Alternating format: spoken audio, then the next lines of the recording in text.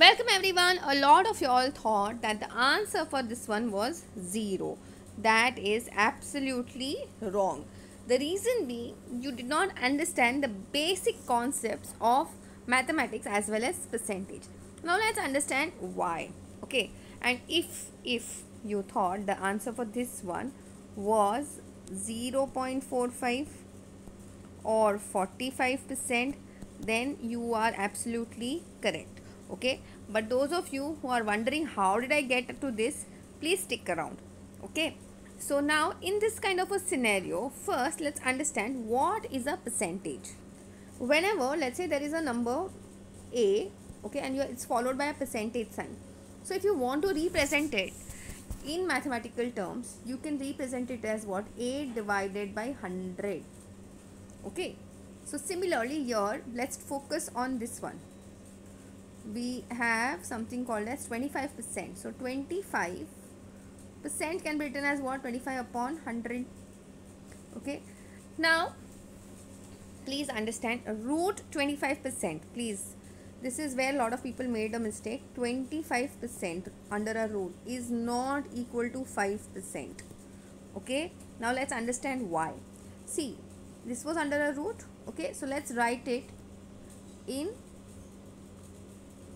squares. So this is what? 5 raised to 2 and 10 raised to 2. Now in indices, when you have a fraction raised to the same index, you can put it like this: 5 upon 10 the whole raised to 2, and this is under a root. Now we know that when the root is there and then everything is under a square power, we can cancel it. So basically this comes out to be 5 upon 10, and as we know this is not under a root, so we'll follow this logic, which is what? 5 upon 100. So now out of 10 and 100, the LCM is what? 100. So for this 10 to become 100, we need to multiply it by 10. Here also we'll multiply by 10 to make the fraction balanced. So 50, 5 into 10 is what? 50. Minus, here the denominator is already 10, so I don't need 100, sorry, so I don't need to convert it into anything. So this is minus 5, the 5 will remain as it is.